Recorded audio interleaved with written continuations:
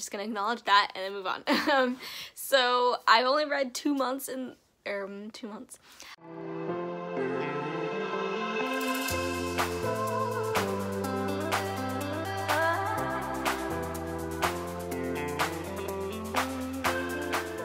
Hey friends, welcome back to my channel, The Awkward Book Nerd. It is me, Alana.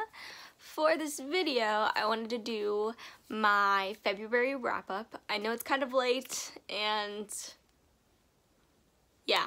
I only read 2 books in the month of February, and I'm pretty proud of that because I feel like I'm slowly getting out of the slump that I was in over winter. And so I just wanted to talk about briefly those books that I read. So the first book I read was Daughters of Nuri by Rennie K. Amayo. I read this with Jessica from Jessica Nicole Dickerson for her Brown Book Club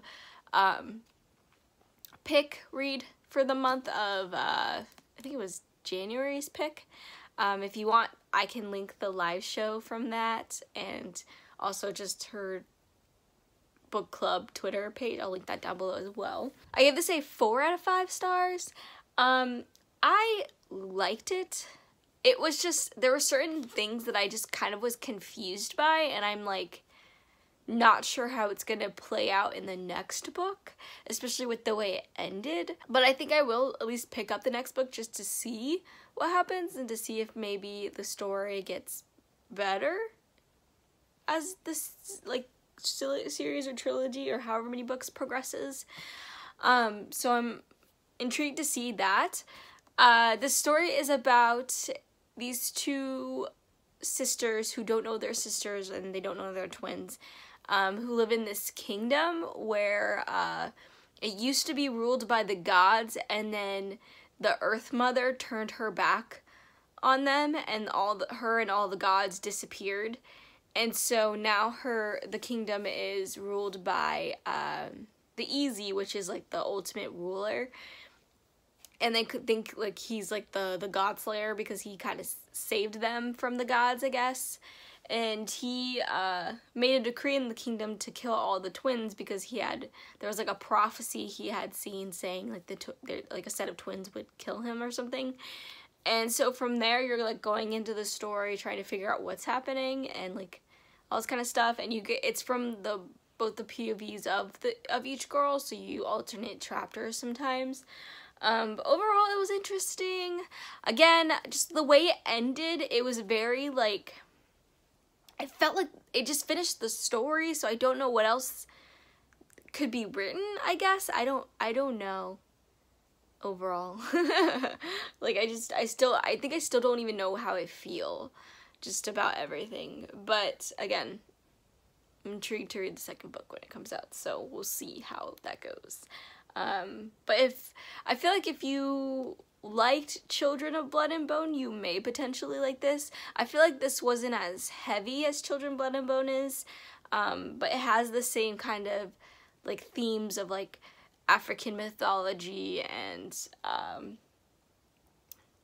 honestly black girl magic and black girl power too. So if you like that, definitely check this out. Alright, so the last book I read for February was American Panda by Gloria Chow. I give this a 5 out of 5 stars.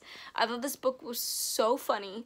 I enjoyed the realness of it because I, of course, am not a Chinese American. My parents are not immigrants, so I've never had those experiences, so it was intriguing and kind of eye-opening to just really read her experiences. And I enjoyed the romance a lot. I thought it was adorable, and I enjoyed the voice of the main character because she was so funny, but she was so sincere in everything she was doing, so I appreciated that. And I liked how in the end, like, her relationship with her mother like got better, so I appreciated that a lot too. If you don't know, the story is about a girl who is Asian American, and she was raised by two Chinese immigrants who had immigrated to America, and of course they kind of raised her with the expectations of like, you need to be smart, you need to go to a good college, and like so you can get a good job and be a doctor, and like they have these expectations of that they want her to be like this source of excellence, and she doesn't even know if that's what she really wants. And so throughout the story, it's her kind of figuring out who she is and what she loves, outside of the traditions her parents want her to uphold, basically. But again, I thought this was really funny and really adorable, so definitely recommend it.